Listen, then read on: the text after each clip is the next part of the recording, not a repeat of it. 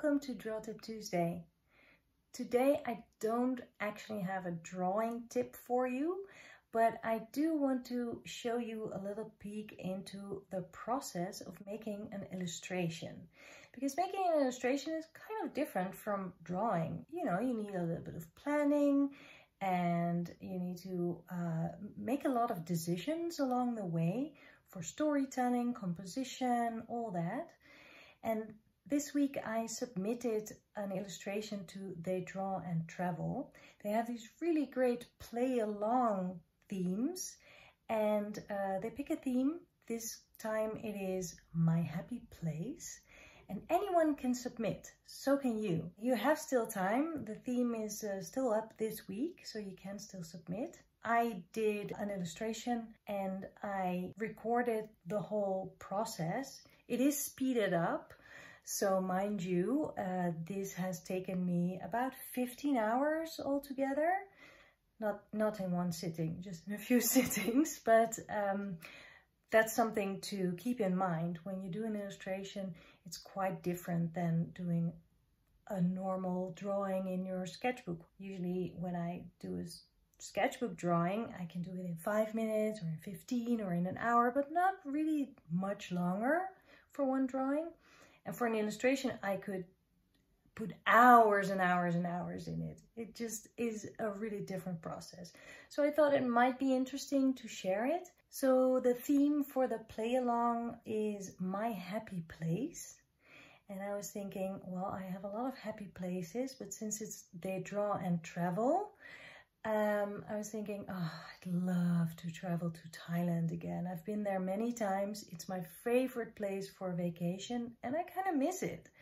So if I can't travel there now, I can at least travel from my couch, sitting with my iPad on my lap and tell a little story and capture the vibe, basically. That was my goal for this illustration. I started by listing why I chose Thailand and what is so great about it.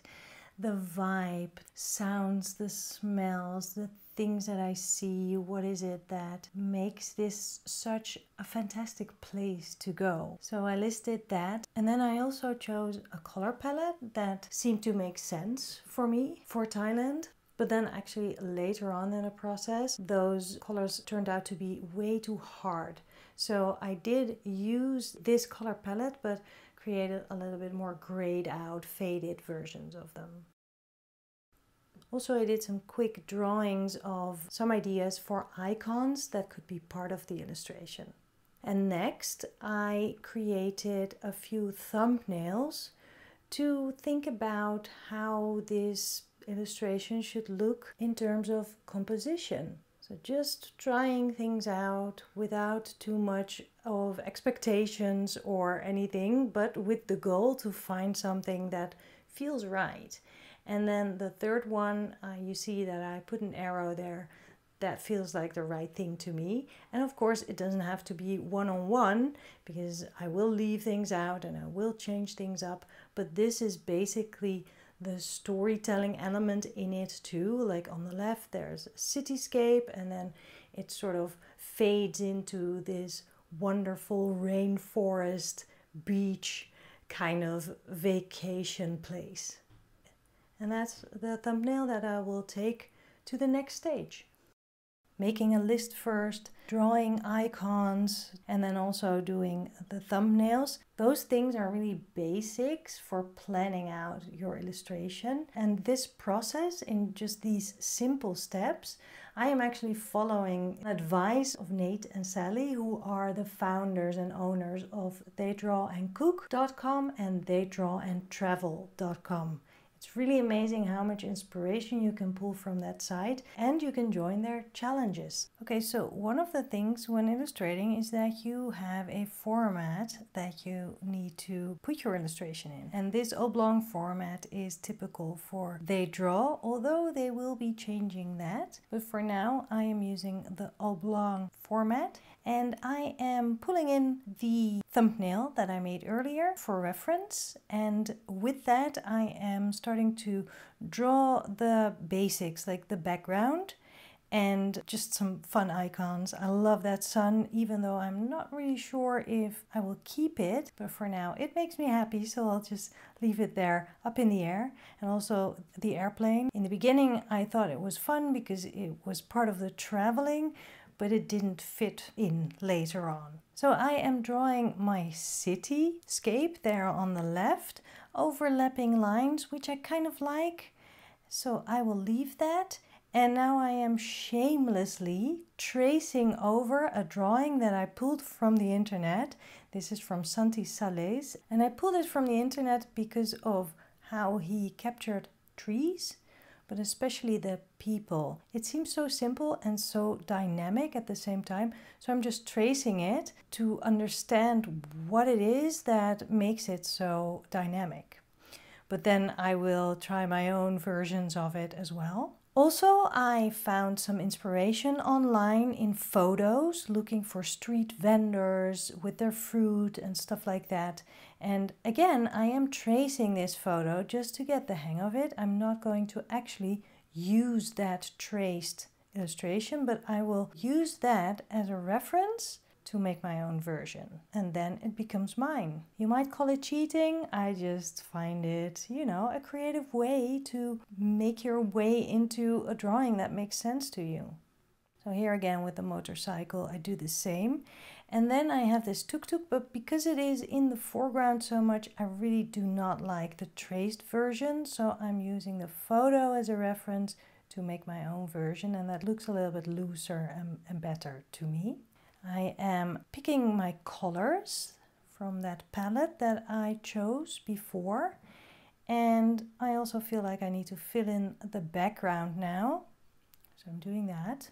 When drawing digitally, you can use many layers, so I take away the layer with everything in the foreground so I can work a bit better and focused on that background, so it doesn't feel like I'm just filling in the white spaces, but I'm actually really giving it, well, that background layer.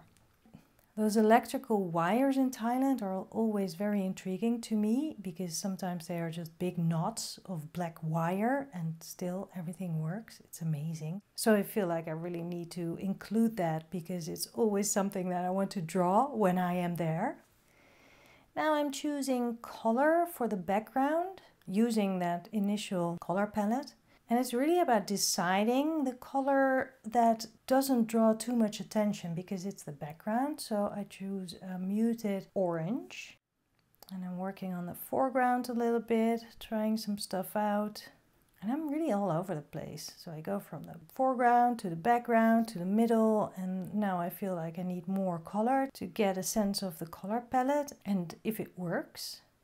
At this point, I realized that I have put so much detail on the left side, it's almost a done illustration. And I panic a little bit because there is so much to fill on the right side. So then suddenly I start doing the title, which doesn't make sense at this moment at all. Because the title, I always do it at the end. I do keep it in mind and leave space for it. But in this stage, it really isn't of any importance. And at this point, I realize that. So I go back to coloring, choosing a blue color instead of that way too bright pink for that tuk-tuk.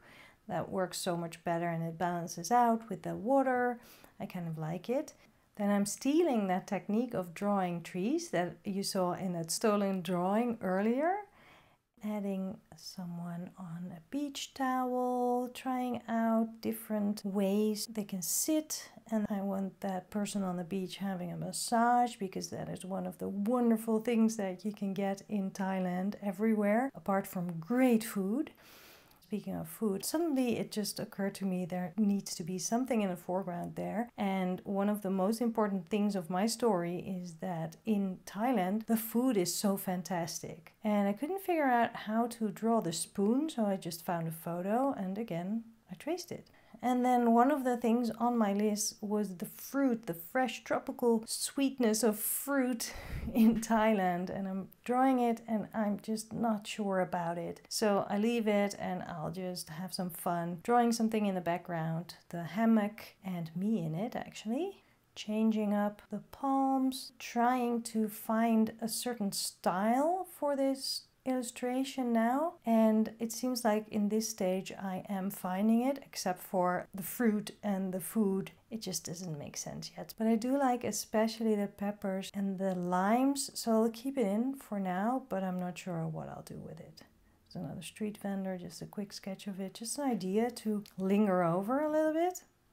And I think I stepped away from it for a while, and then I came back knowing what to do with that right hand side of the illustration, and that was adding a cabin. So I found another photo and I'm just tracing it, and on that photo you can see a lot of green, like jungle vibe, you know, the jungle behind the beach. I love that, and that is really giving me the idea of having a lot of green on that right hand side, which would really contrast well with the orange and busyness of the left side of the illustration. And then what to do with the middle part. Food is really important in Thailand. For me, it's a big part of the experience when I go there. So I am adding more food vendors, using photos for reference, and having a really fun time doing this. I'm really setting a scene here and making up a whole story by drawing all kinds of fun elements. Now I feel like I'm getting somewhere. And that is really great, because I felt like I was stuck a few times in this process. And as I said, I did this in a few sittings. And you really need to step away from your illustration regularly, because you just need fresh eyes every now and then. And with those fresh eyes, I saw that the tuk-tuk, I really did not like how fat and cartoony it was. So I changed it just a little bit. Now it fits better into the other elements. It would have been fine, but now it's better. I feel like there should be a lot to see. That's what I'm doing, adding a lot of things. Adding fish, I don't really like the fish. I take them out again, I take them back again, making the water a little bit transparent so the fish aren't that in focus. Then I add the chickens, which I think is a really great element. And then I think maybe monkeys would be a good element, but I don't know, it doesn't really make sense. I feel like it should have more of a vacation vibe, so those chairs make total sense. Some cool drinks, making decisions again, adding accessories and then taking them away again. There in the background there's a little bit of white space that needs to be filled, but then I fill it too much, so I take away again. And now I feel like I can add that title. And then I step away from it, I come back, and I see that on the left something is missing, on the left in the front. So I am adding a little bit of a palm tree. It balances out the green on the right, and it sort of creates a frame in which the whole illustration sits. And then there's a little bit of white space between the bowl and the tuk-tuk, and I fill that with a chair, very inviting for someone else to sit there. And that makes me quite happy with what I did, because this is the vibe that I wanted to illustrate, and I succeeded. Well, I hope you enjoyed watching this process video, and maybe you actually picked something up from it and learned something for your own drawing practice. And I promise next week we will draw again, and I'll have a drawing tip for you. Thanks for watching. Make sure to subscribe to my YouTube channel here so you don't miss out when I upload a new video, and you can be the first to watch it. I'll see you next week. Bye.